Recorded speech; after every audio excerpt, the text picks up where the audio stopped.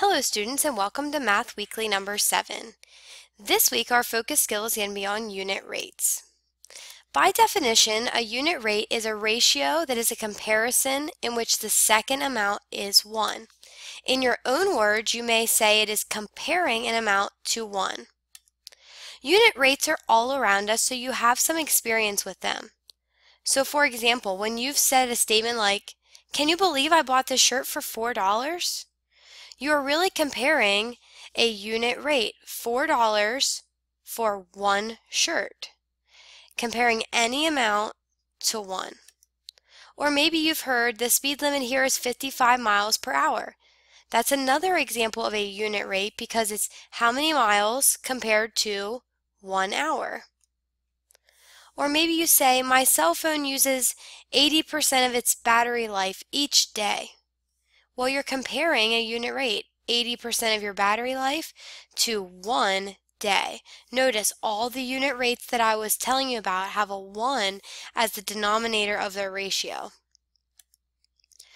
So, calculating unit rates. If a comparison is currently just a rate, so it compares two amounts, to change it to a unit rate, while keeping it equivalent, multiply or divide by a common number.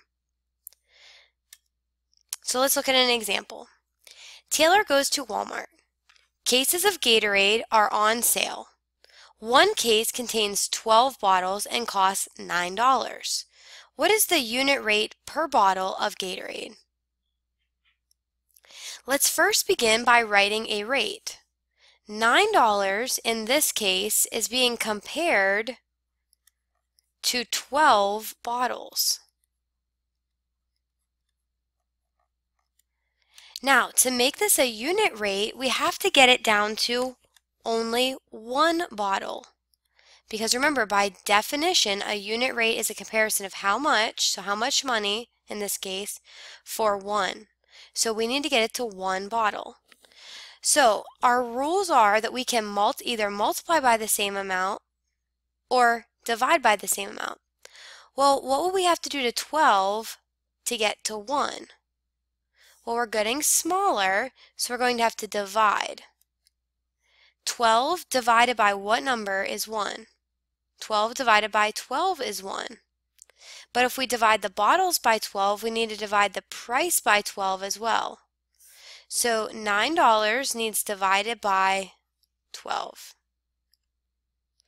12 goes into 90 7 times. 7 times 12 is 84. There's 6 left over, bring down our 0.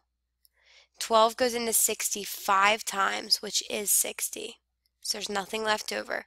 Bring that decimal straight up. So that means that it costs 75 cents for one bottle of Gatorade.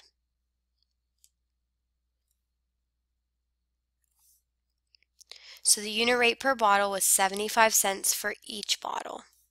Let's look at another example.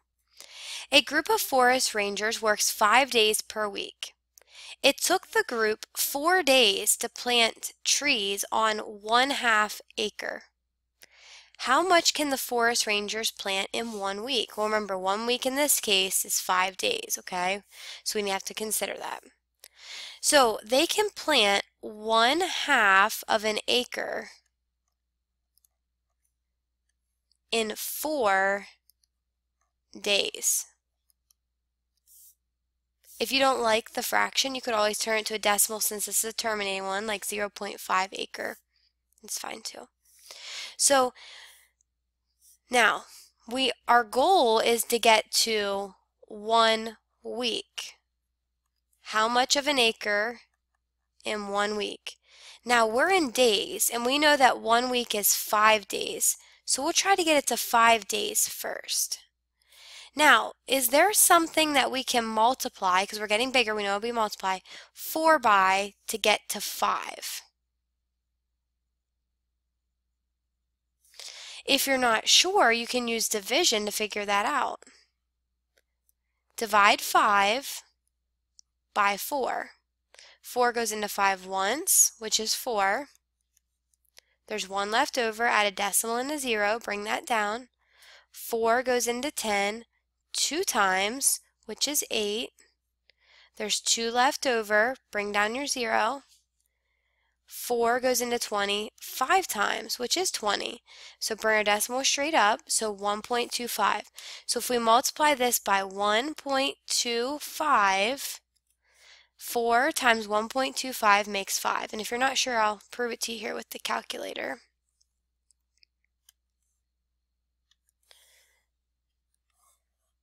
Four times 1.25 equals 5. Now, we need to do the same for the half acre. We need to take the half an acre and multiply it by 1.25. It will be easier to use the decimal since we're multiplying by a decimal, so we need to take 1.25 and multiply it by 0.5. 5 times 5 is 25. 5 times 2 is 10, and 2 more is 12. 5 times 1 is 5, and 1 more makes 6. We don't need to multiply the 0 because 0 times anything is just 0. But we have 1, 2, 3 decimal places. 1, 2, 3 decimal places. So they can do 0.625 or 625,000th of an acre in 5 days, which is what they consider to be a week. Okay, let's look at one more example. Which of the following rates does not equal the other 3? And here's a hint. Change them all to similar unit rates.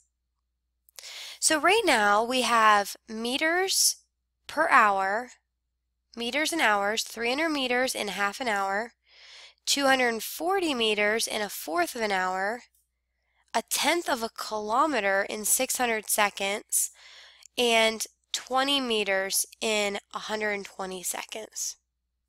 Now, I see that we have the most that are with meters. See how we have 3 of them with meters? So we need to change this kilometers to a meter.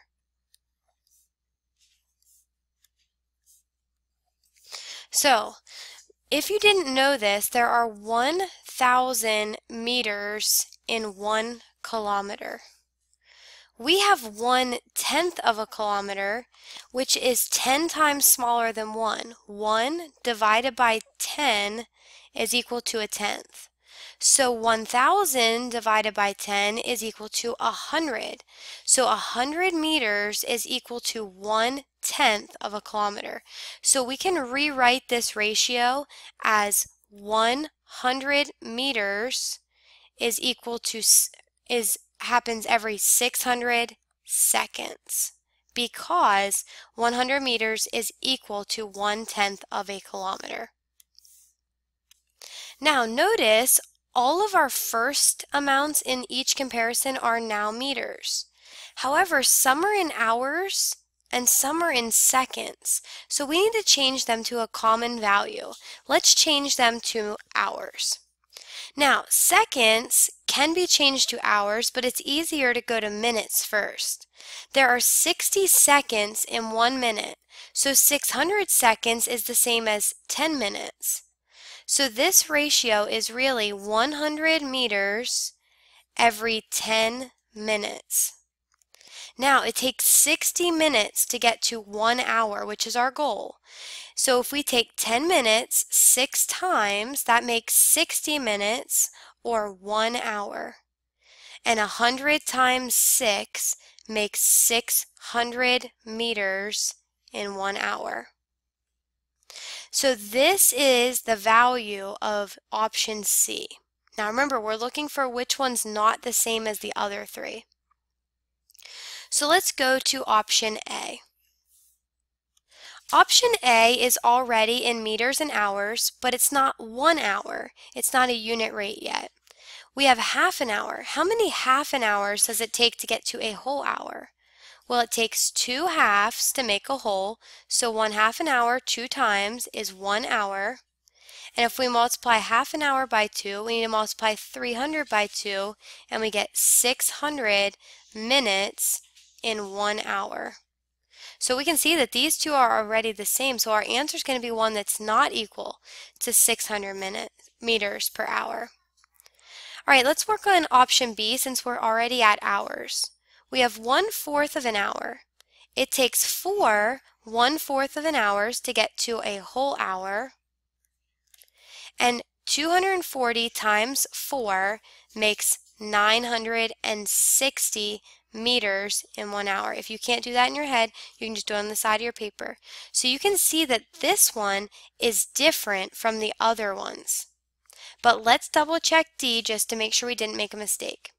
So first we need to change 120 seconds into minutes.